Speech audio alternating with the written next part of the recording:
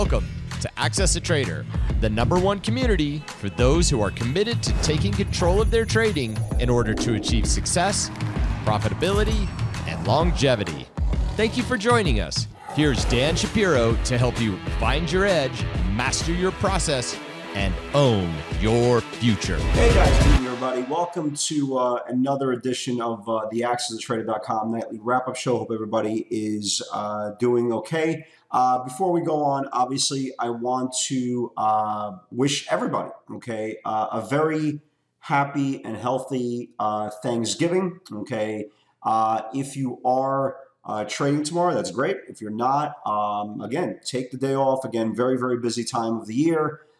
People are traveling, people are enjoying themselves, loved ones, all that good stuff. And again, that's the name of the game. That's the whole point. So if you are trading tomorrow, I will be trading tomorrow. I think we have a window of about 2 hours or so, 2.5 hours. And you kind of saw what happened today after lunchtime. Like the volume just dies. The volume dies, and you know, all the interest is gone until the next day. And I think tomorrow, yeah, I think we'll have probably a couple of hour window if you are trading. I want to trade probably to around lunchtime and see how the day goes. And again, if it's any indication what we saw today for tomorrow's session, then I think we should have enough value for tomorrow's session, at least in the morning, to kind of make hay and then kind of enjoy the Thanksgiving festivities. So again, happy Thanksgiving Day. So let's talk about today. Again, just like from last night's video, sometimes you don't need to get too creative. You don't have to overthink. The market is very, very strong right now. We just keep on melting up. The strong stocks that we talked about yesterday going into today's session, for example, like the Amazons of the world, they continue to be stronger. Stocks like Tesla, for example, that we gave every reason that the stock is going to continue to go lower today went. We'll talk about that obviously in a few minutes. So there wasn't a lot of mind-numbing events that happened today. Nothing macro, no crazy tweets, no crazy economic blips on the radar. It was just what it is, a holiday shortened week. Some good value today. We had some pretty good, strong pivots. The stocks that confirmed went pretty seamlessly from Tesla to KRTX to Amazon to Shop, which had one of the bigger moves of the day. And again, sometimes you don't need to overthink. You don't need to dissect things. Just kind of roll with it, right? Just roll with it. You don't need to sit there and try to figure out 9 different ways from Tuesday what is happening. If you have eyeballs, you can see materialistically we're okay. We're all-time highs. Again, what's going to happen towards the end of the year? Again, you can only speculate, but again, for now, things are going well. So tomorrow, I expect probably another continuation day, especially in the names like Amazon. Okay, Amazon was a big, big move today. Probably sees more upside. Tesla, again, we'll talk about the individual pivots from today. We'll probably see more downside tomorrow. And again, like we say all the time, keep it simple, stupid, right? KISS. Keep it simple, stupid. Again, there's a lot of times we give little tidbits here and there to traders, to try to help traders out kind of in their general direction for longevity. And just tonight, we're just talking about keep it meat and potatoes, keep it simple, wait for the confirmations tomorrow, get in, get out. That's what she said. And that's it. Go enjoy your turkey. That's the name of the game. So without a single, more moment to waste, because I know a lot of you guys are kind of winding down for the evening. Again, let's talk about today.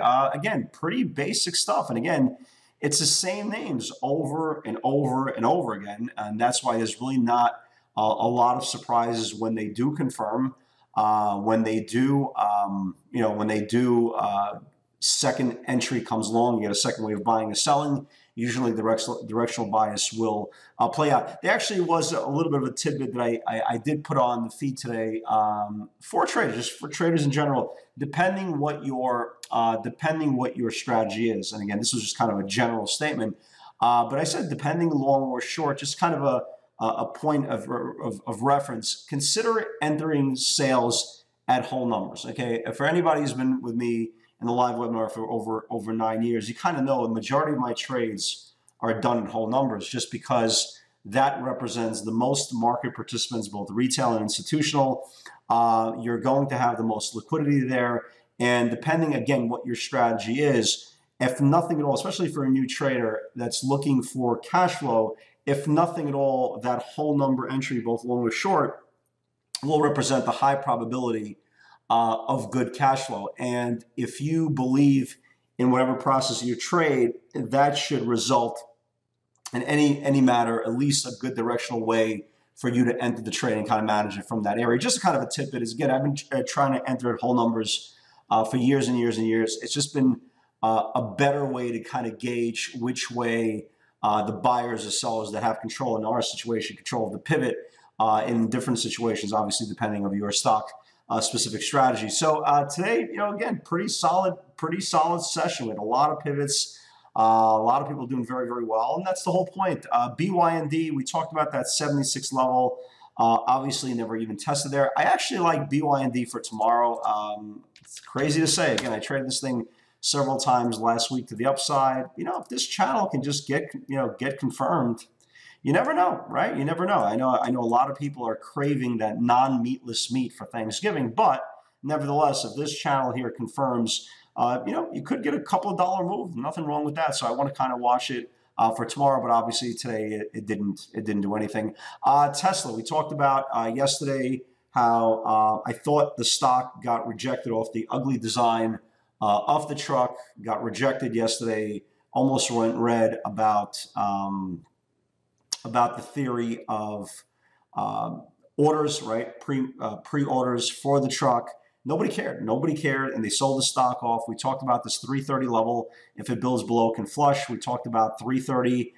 There's a shot it could get to 330, and I said there's a shot it could get to 326, and yada, yada, yada. This is why technical analysis is so damn cool, right? So here was the 334 on the daily.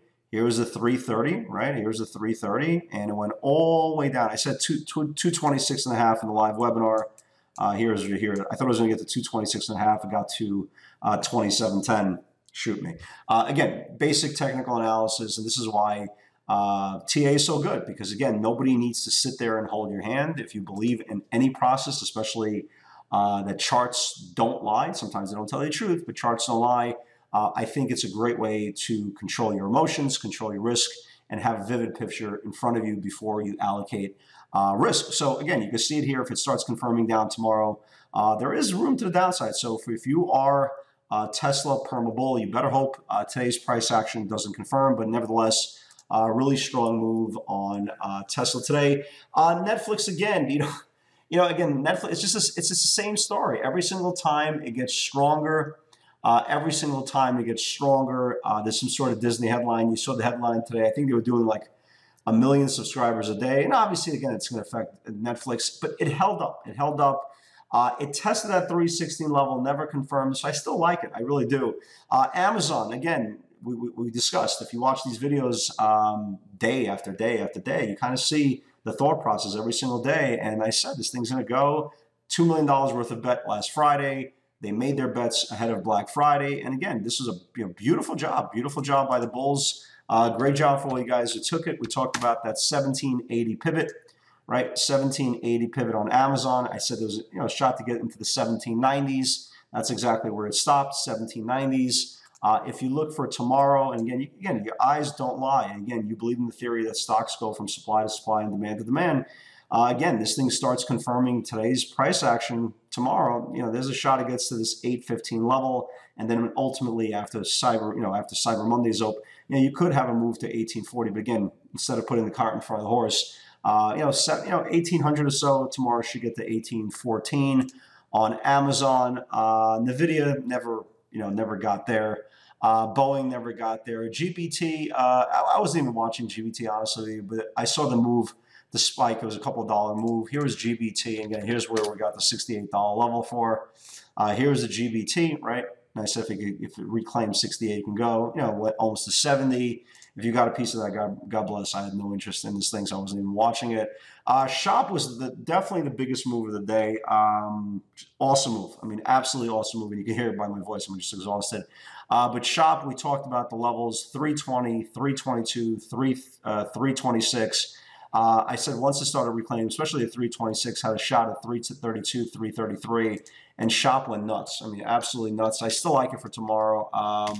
Just went nuts. So here is the 320 sneaky, right? Here's the 320 sneaky. Here was the 322. Here was the 326, and it just exploded. Just absolutely exploded. It went to 338. Just an absolute monster of a move on Shopify. So huge move there, big move there as well. So again, we demonstrate the pivots to the long side, we demonstrate pivots to the short side. We talked about this KRTX. We said, hey, I think there's a shot if it confirms, has a shot to get down to the 71 area, 77.50, 77. If it builds below, it can flush. Again, here's KRTX. Again, it's pretty basic, pretty basic technical analysis. The low of this rising channel was 77.50. So once it started breaking below the 77.50, 77, it went right down pretty much to the lows of the day today at 72. Probably goes to $70 tomorrow before any type of bounce. So great job. I mean, absolutely great job for those who got that as well. Tesla we talked about. Shop we talked about, new lows. As you can see, again, pretty productive day. Monster, ridiculous, blah blah blah. All these adjectives to use, and that was it. I mean, that was it. This was the watch list going into last night, right? Again, no surprises. Alibaba, although Alibaba gapped, there's no way you would have got filled in 91. FLXN went up about 20-25 cents. BLMN, I wasn't even watching this thing. BLMN. What do we say? 23.80, 24. It still didn't trigger yet that 24 area. And Tesla was on there, obviously. Boeing, again, Facebook. Facebook, I caught this thing. I tried to bounce Facebook. Okay, it went down. I tried to bounce Facebook. It went down, 20, 30 cents away from my entry, got above, started rallying back up. It was up about 40 cents or so. And then it went back down, and then it went back up, and then it went back down. So I wound up making like 30, 35 cents on some, and then I broke even on the rest. And then the stock just tanked. It's just Facebook is such a weird stock. It really is. It just really is such a weird stock. You got to have the ultimate brain capacity to trade this thing. One day it looks great, and then the next 6 days you want to just kind of blow your brains out. But it is what it is. So again, I expect kind of, I expect the same type of value we saw today. For tomorrow's session. Again, I will be trading at least till lunchtime, and then depending how the day falls out, maybe a little later, maybe a little more. But again, I think once like lunchtime rolls around, I do think it will be completely a ghost town. Okay, I'll be a completely ghost town for tomorrow. So let me give you guys. Let's talk about tomorrow. Right? Let's talk about tomorrow. Some ideas for tomorrow's session. Let me start out with, let me see here. Let me start out with the stock SP. I don't know what this SP is, but it actually looks pretty damn good, right? It had this really, really big run at the end of October into November and kind of came in, held the fort. Today, first close over supply. Okay, and again, first close over the 10-day moving average. Again, if you've ever watched the workshop and all that cool stuff, you know that the 10-day moving average is, for me, the birth of the trade. So keep an eye on this thing. I don't know what this thing is, but keep an eye on it. Put in a high today of 44.84. The high here is 44.98. If it starts building above 45, you could start your next leg up to the highs, especially if all you guys who are swinging your position. So keep an eye on SP. I like this. Congratulations for putting in the time to take control of your trading. You're one step closer to owning your future and achieving the success you desire. Want daily trade ideas directly from Dan, straight off his personal watch list? Unlock our free PS60 Vault, where you'll get nightly updates on pivot opportunities we're watching for the next day's session. Click the link in the description to get started today.